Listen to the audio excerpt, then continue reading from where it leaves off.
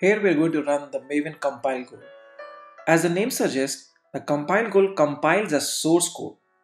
The compile goal identifies the Java class under src main Java and compiles it, and places the compiled classes under target classes folder. Goals in Maven are packaged in plugins, which are essentially a collection of one or more goals. In the example that we just ran, the compiler is the plugin that provides the goal compile. The next example that we're going to run will introduce us to the clean goal.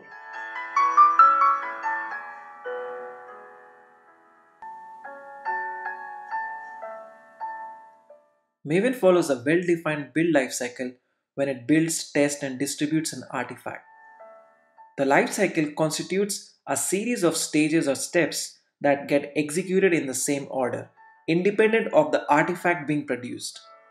Maven refers to the steps in lifecycle as phases. Maven has the following three build lifecycles. The first one is called the default that we are looking right now. This lifecycle handles the compiling, packaging, and deployment of a Maven project. To better understand the build lifecycle and its phases, let's take a look at some of the phases associated with the default lifecycle. Let's take the first one, validate. Validate runs and checks to ensure the project is correct and that all the dependencies are downloaded and available. Do you remember whenever you run Maven clean install or Maven clean, it tries to download some files for you? That is what the validate phase does for you. The next one we are going to look at is compile, that we already saw in one of the demo, where it compiles the source code and dumps it in target classes folder. Another important phase is called test. The test phase runs all the unit tests using the whatever framework you have chosen, JUnit, Mockito, or something else. This step doesn't require the application to be packaged. Then we're going to look at package. Package assembles a compiled code into a distributable format such as jar or a WAR file.